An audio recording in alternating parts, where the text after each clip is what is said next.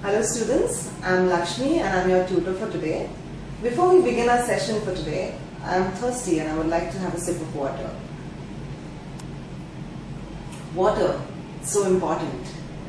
Well, since it's so important, I thought let's learn a bit more about water.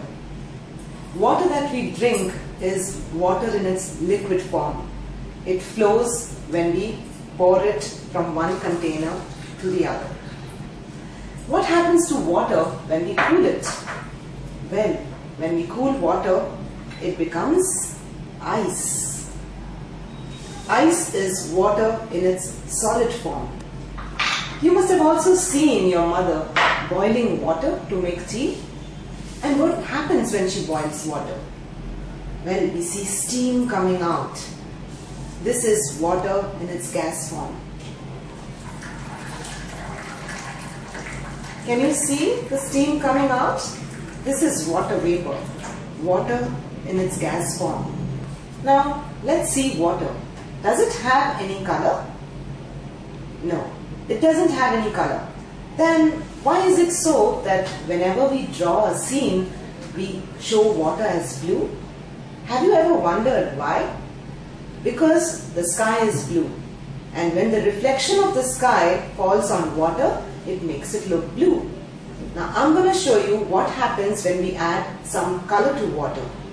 Now I have 3 glasses in which I have put little water. Now we can see that water has no color. What happens when I add pink color to this first glass? Did you see that the water became pink? Now let me take some other color, and this is purple. Let me add this purple color to the second glass. Did you see? Now the water has become purple.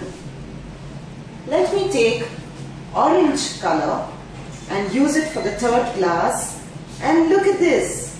Now this has become orange. So water earlier had no color.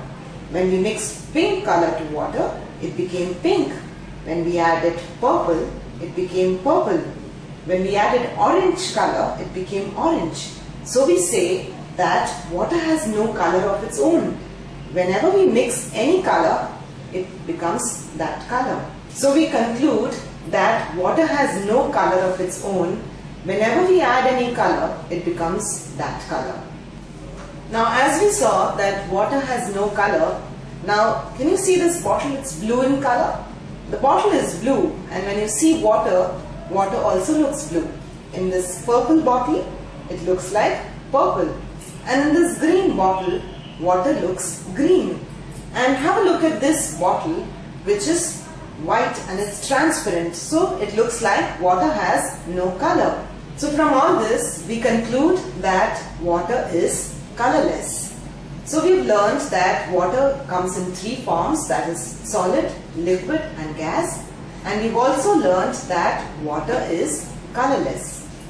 Now let's learn if water has any shape. What happens when we put water in this glass? Well, did you see? Water takes the shape of this glass. Let's put it in this tall glass and see what happens. When we pour water in this tall glass, water takes the shape of this glass. Let's try putting it in this bowl. Now, water has taken the shape of the bowl. Let's try putting it in this flat dish. Well, did you see? Water has taken the shape of this flat dish. And this small bowl, look at this. Now water has taken the shape of this small bowl. So we've understood that water has no shape. It takes the shape of the container. If we put it in a flat dish, it takes the shape of the flat dish. If we put it in a small bowl, it takes the shape of the bowl. Now let's see what happens when we put something in water. Whether it sinks or whether it floats. You must have gone swimming with your parents or with your friends. You have learned to stay afloat. Now let's find out what happens when we put some things in water. Well, here I have a bowl of water. Let's try and put some things inside and see what happens. This is a little turtle. Now when I put this in water, it floats. You see, this is made out of plastic and it's light, so it floats. Now let me put this duck. Now this is made of rubber. When I put this in water, this also floats. Remember when you were a child, your parents gave you toys which were made out of plastic and rubber while you had a bath so that it would float.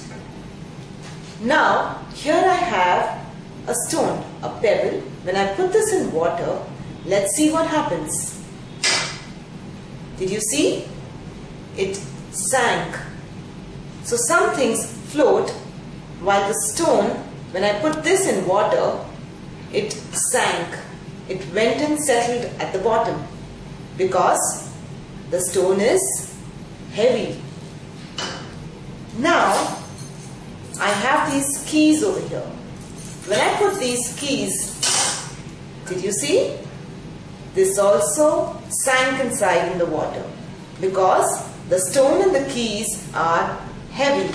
Heavy things sink in water, whereas the light things stay afloat.